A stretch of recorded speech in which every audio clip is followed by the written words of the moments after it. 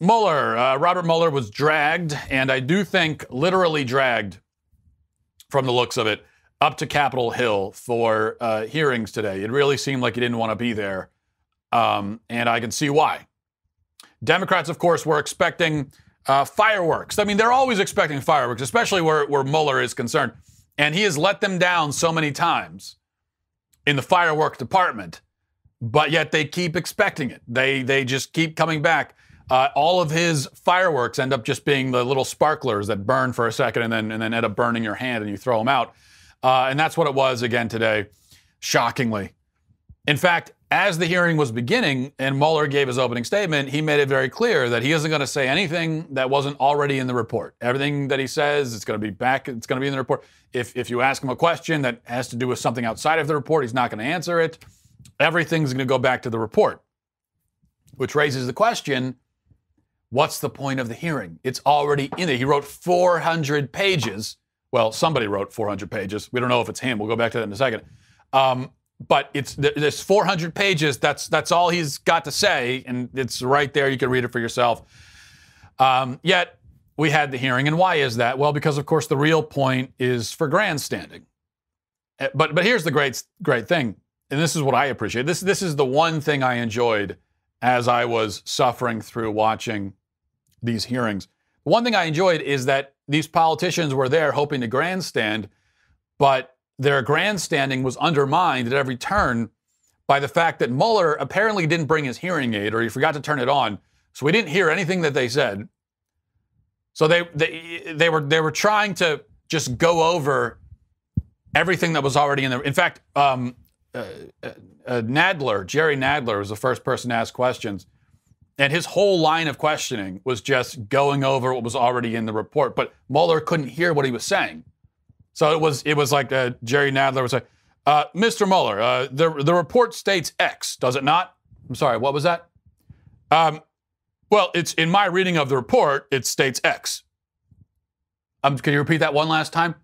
X is in the report. Does it not say X? And so there was just like that, back and forth, which was pretty funny. But at the same time, it was kind of concerning because Robert Mueller really came across like, frankly, a befuddled and confused old man, which I'm not going to make fun of him for that. He's 74, 75 years old, something like that. And he looked every bit his age and was acting it too.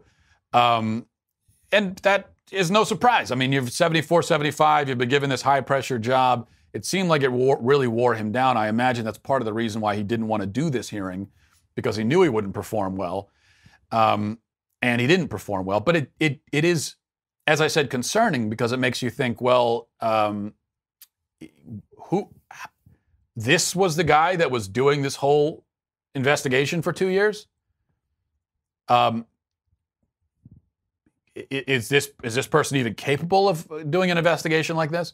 Was he the one actually running the investigation? Is this his report and not somebody else? What we end up with then in the end is a report that was already written and published a long time ago.